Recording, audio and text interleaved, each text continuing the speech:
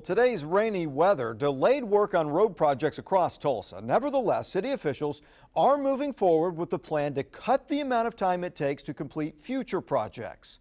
2 News reporter Brandon Richard is live to show us why some say this couldn't come at a better time. Brandon? Well, anyone who's driven through a construction zone like this one near 11th and Yale knows how frustrating it can be.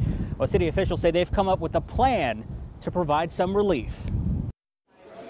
It's a huge problem. I wish the city would straighten that out. Restaurant owner Tally Alami still displays that friendly trademark smile his customers love.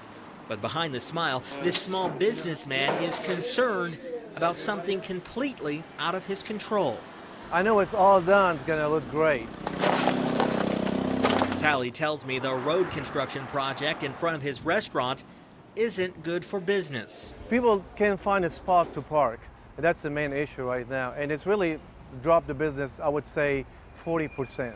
Tally says regulars can easily navigate through, but out-of-towners struggle. There is no sign how to get to the parking lot, and they can't find a parking spot, so they keep on going.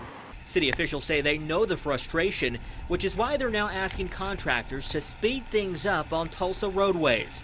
It's a result of a 2011 city efficiency study, which found many projects could be completed earlier than what the old contracts called for. What we found is that 95% of the time within that sample that projects were completed within the allotted period of time. It only applies to new projects and in some cases only to specific projects in areas that can accommodate extra workers and equipment.